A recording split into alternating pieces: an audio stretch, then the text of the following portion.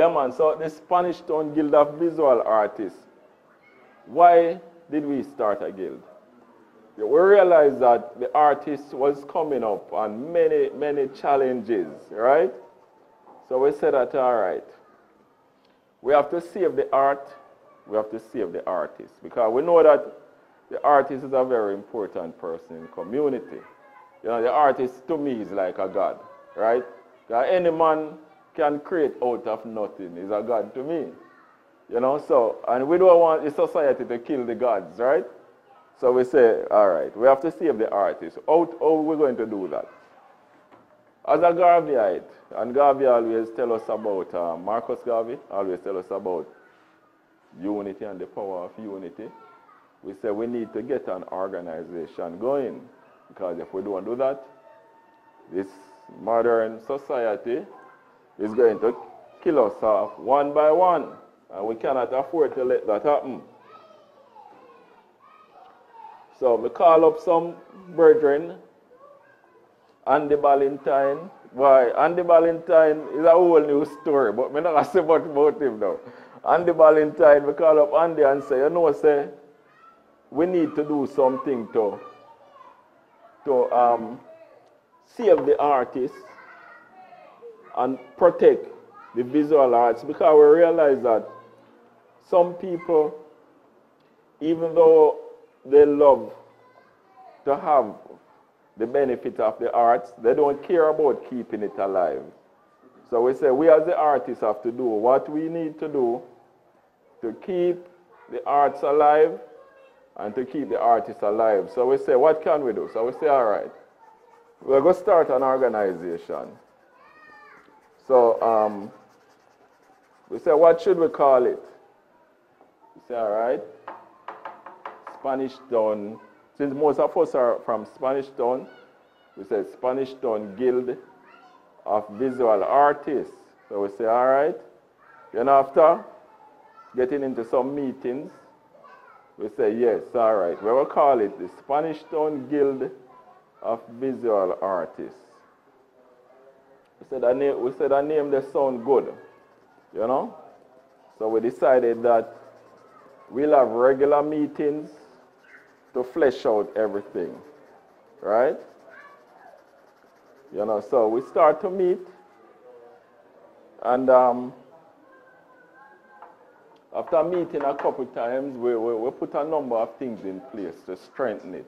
Right now, I would say we are growing strong, but we are still very young. Because after doing research on many different guilds across the world, we realize that some guilds, you know, have started even 200, 300, 400 years ago.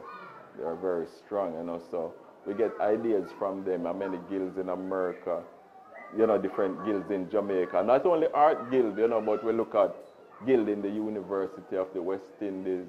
You know, many different, because we know that the guild is an organization of people that support each other. So we say, yeah, all right.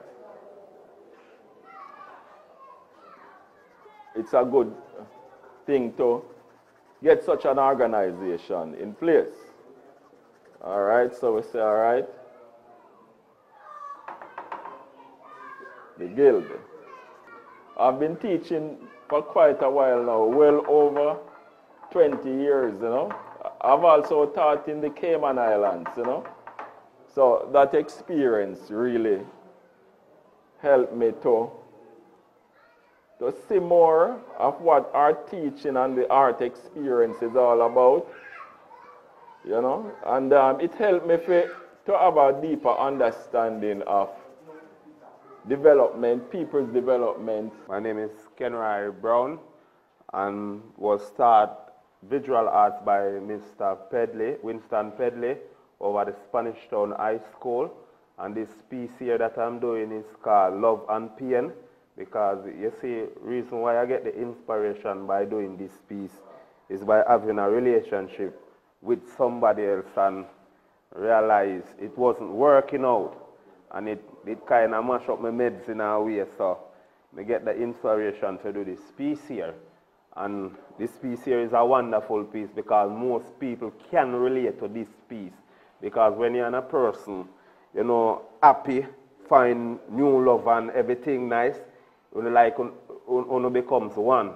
You understand? So when you becomes one, it's like the chain represents as a bond together, but after a while in the middle of everything and relationships start to get sour, then your heart mash up. But as you see, we have a black and white here. That means everything everything don't destroy like that. So by still functioning and communicate with each other, your heart start to mend, but deep inside you bleed same way. So by here communicating with other people and getting advice and so forth, you understand, keep your strength. So that is one of the reasons why I use the color of the Jamaican flag, because each color have a different representative. Like the black represent the struggle that I've been through, and the green starting over fresh. Because you know, when the grass or even the tree, as example, when the tree are bare, it start fresh green. So the gold represent prosperity also. So, you know, give up on life no matter what. Yeah, I'm Monty Ellis, and I'm a member of the Spanish Town Guild of Visual Artists, and I was taught by Mr. Pedley years ago, and still in the art world. Right now I'm doing this piece by Elcha Beach. I call it the Seaside Comfort. You can view and see Kingston in the background and the boat on the beach.